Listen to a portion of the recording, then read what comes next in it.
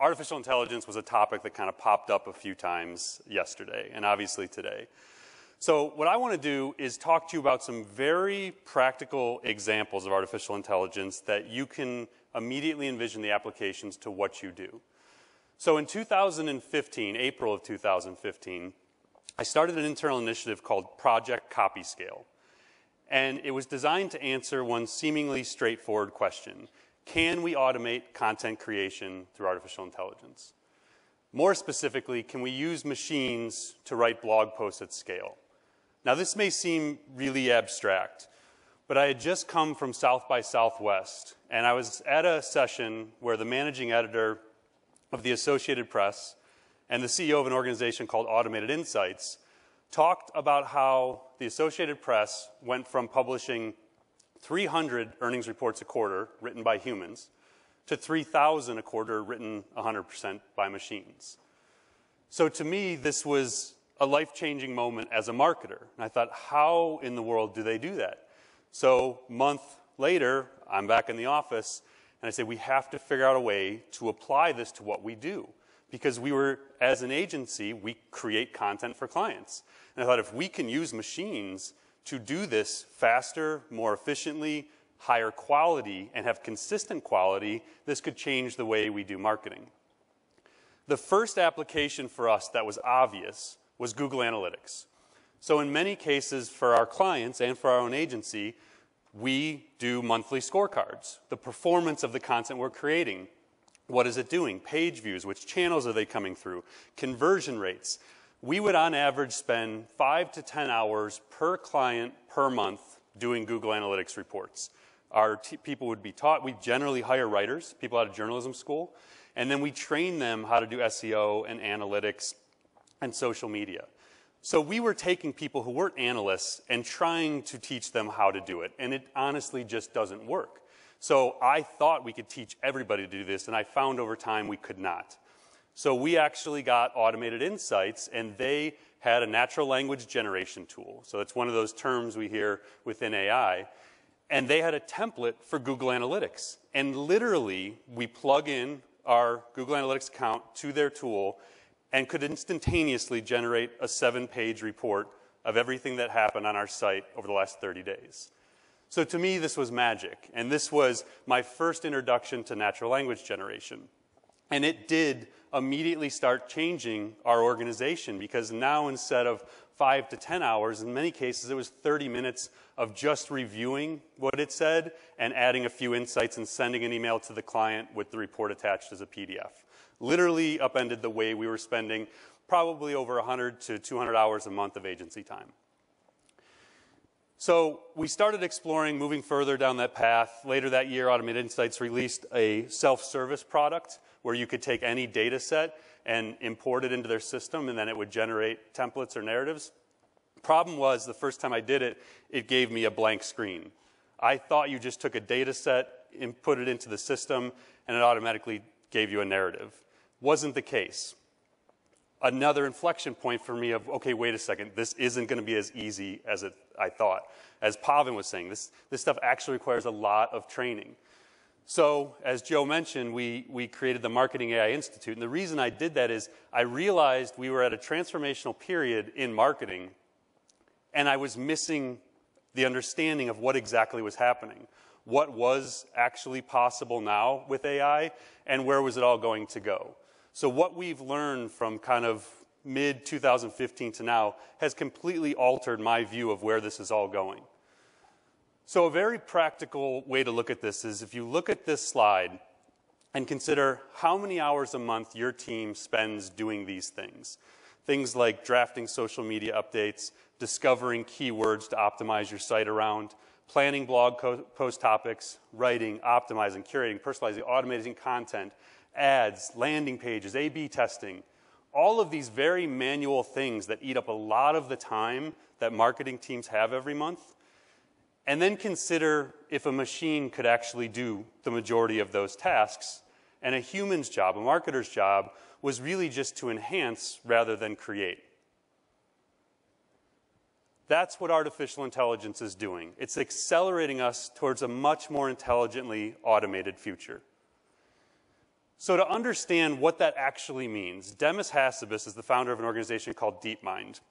They were acquired by Google in 2014 for about $500 million. Demis was a child chess prodigy, so just a brilliant mind. Today he runs Google DeepMind, so it's still the organization within Google that's driving a lot of their intelligence. The key, as he said, is artificial intelligence is the science of making machines smart, which in turn augments human knowledge and capabilities. We hear these terms like machine learning and deep learning and image recognition and natural language processing. And honestly, for most marketers, you start glossing over. These terms mean nothing. This is the simplest visual I've seen yet to understand what this all means. So artificial intelligence is basically the big umbrella. The main function of AI today, especially in marketing, is machine learning. That's the machine teaching itself, making itself smarter. Deep learning is actually trying to teach a machine to think like a human. What that means is a machine out of the box has no idea of the difference between a chair and a table, or a cat and a dog. It's not even as smart as a preschooler. Machines have to be taught these things. They have to learn to think and act like a human. Deep learning is trying to do that in these neural layers. I see legs, I see a flat top, I see a color, and it's actually using layers to start understanding things. What powers all this are algorithms. Algorithms aren't new. Algorithms are a set of instructions. It's a human writing a code, telling a machine what to do. Except with AI, the machine actually starts writing its own algorithms. It starts evolving on its own, writing new rules, setting new paths. So this is an example of something that may be very familiar to you as a marketer. This is out of a marketing automation system. How many people in here use a marketing automation system like Marketo, Pardot, Eloqua, HubSpot? Most of us probably are in it every day. If you want to tell the automation system to do something, you go into it and you say, if this happens, then do that. You set rules based on behaviors, based on what list you want them to go to, based on an email you want to have go out. You set literally every rule within the automation system. So an example is, if someone downloads this ebook, then send them these 3 emails. You as the marketer figure out what those 3 emails are. You write the emails. You determine the alternative paths. If they click on something within the first email and they branch off into a whole separate path, it's really complex. If you have a single ebook and a single download, it can actually be done. But what if there's 10,000 downloads of that ebook from 5 different personas, from 5 different channels, and you need to adapt and personalize their experience in the email, on the website, within the chat pane, based on the actions they've taken. And as we learned earlier, trying to predict what they're going to do next based on that information. It's impossible for a human mind to do this. And yet, marketing automation is generally the tool most of us have to do that. And the irony of automation is it's actually manual. As we just saw, everything you're doing in there, you're actually telling it what to do. So marketing automation platforms, which are a huge piece of what we do and very important, they generally increase our efficiency. They make us more productive. They do drive performance, but they don't provide insights into the data. They don't advise us what to do next. They don't make recommendations, and they don't create the content, or at least pieces of the content for us. But if we go back to DeepMind, there's an amazing YouTube video, an interview that Demis Hassabis did about how they trained Atari games, a machine to win at Atari games. So this is an example of Space Invaders. And what happened in this case, take a quick step back. IBM Watson, for me, was a moment that changed my view of everything in 2011 when it won at Jeopardy. As incredible as what IBM did, they taught Watson how to play within rules of engagement. It was for a specific game that had rules, and they taught it the rules. They gave it all the information it needed. And the technology is absolutely incredible, but again, it was taught within a confined space how to win at a specific game. In this case, DeepMind took dozens of Atari games from the 1980s, and all it told the algorithm was, get a better score. It didn't teach us any of the rules of how to play Space Invaders. The video on YouTube will show you the first time they turned it on, it got shot 3 straight times, dead. They let it run overnight on a MacBook. This isn't even heavy lifting stuff. By the time they came in the next morning, the machine was winning Space Invaders in ways that humans had never conceived of. It was taking predictive shots at the alien ships. That's machine learning. All they told it was get a higher score.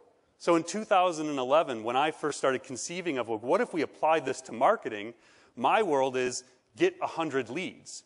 And instead of me as the marketer having to tell the machine, if this happens, then do that, spend the money here, hire this person, what if I just told it, get 100 leads? And it ran all the models of the ways we could get 100 leads. And then I looked at it as a human and said, that's really smart. I like this idea. I'm going to try that next. And so instead of me trying to apply my limited knowledge and capabilities, I was relying on a machine that could assess many things. So what AI does is it takes a very specific task, like get more leads, drive more conversions, and it builds a system to do it. It takes data in and it solves a very specific task. As we talked about yesterday, there is artificial narrow intelligence, which is built for one specific thing, and then there's general intelligence, which today does not exist. General intelligence is what you see in movies. It's Ex Machina, it's Terminator, it's this super intelligent being. Some people think we'll be there in a decade, others think we'll never get there. The challenge we have as marketers and as humans, and this is an IBM stat, 90% of all the data in the world has been created in the last 2 years. Marketers, if you think about all the places data comes from, and we think we're pretty good at strategy. Some of us in the room have probably been doing it for 20, 30 years, and you get pretty good at it. The problem is 10, 15, 20 years ago, you had a few publications that mattered, a few broadcast outlets, a few websites. There was only so many places where data was coming from. Now you have social media, SEO, CRM, ad management, all of these places where information is pouring in, and we have a finite ability to figure out what to do with it all. So it's flooding us as marketers. And you may even have a business intelligence tool that tries to help you sort through it. And you may have a KPI dashboard that tries to narrow it down to 5 metrics that matter. But at the end of the day, there's just too much information, and we cannot possibly solve it.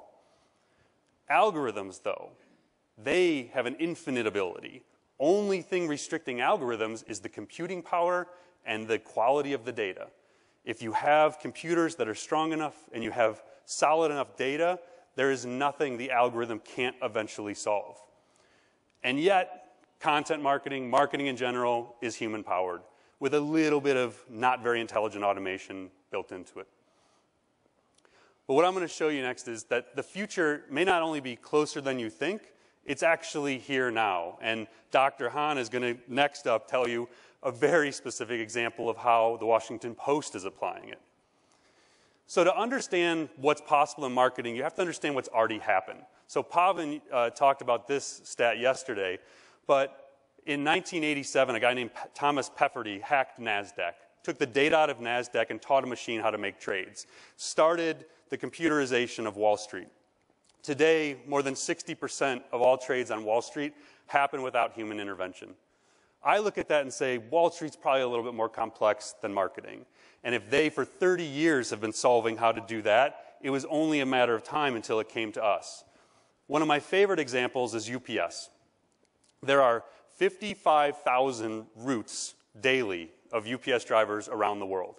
The average driver makes 120 stops a day. So, what is the possible number of alternate routes a driver can take to make 120 stops? The answer is a quinsextillion, which I did not know was a thing. 198 zeros. That is the alternate paths a single driver can take every single day. So in 2003, UPS started building something called Orion, an intelligent algorithm that would determine how best to make deliveries for UPS drivers. By middle of 2017, every one of those 55,000 routes around the world is supposed to be primarily directed through AI. This is a quote from their senior director of process management. Can a human really think of the best way to deliver 120 stops? This is where the algorithm will come in. It will explore paths of doing things you would not because there are just too many combinations. Think about the exact same thing for marketers. is it really possible for us to figure out the way to personalize experiences for 10,000 downloads of an ebook? No. Netflix, which has been brought up a couple times, the manufacturing of House of Cards is another great example. They literally knew House of Cards was going to be a runaway success because they'd run the probabilities. So most of the content created on Netflix is actually done this way. 75% of what people watch is based on some algorithmic recommendation. Epigix, which I'm guessing that's how you pronounce this. It's a company that their website sucks. Like if you go there and you're like, wow, this sounds awesome, the site's not going to blow you away. What they do, though, is they're given movie scripts. They feed a movie script into the AI, and the AI will actually recommend changes to plots, characters, actors, everything, based on how much money they think it would make. So they ingest every film, every script, they look at and equate it to how much money each movie made, and they can then tell you ways to improve those movies. I think about the future of content that way. You write a piece of content, or as you're writing it, you submit it to the system, and it tells you, no, change this, move this here. There's tools that are actually developing now that can do that sort of thing.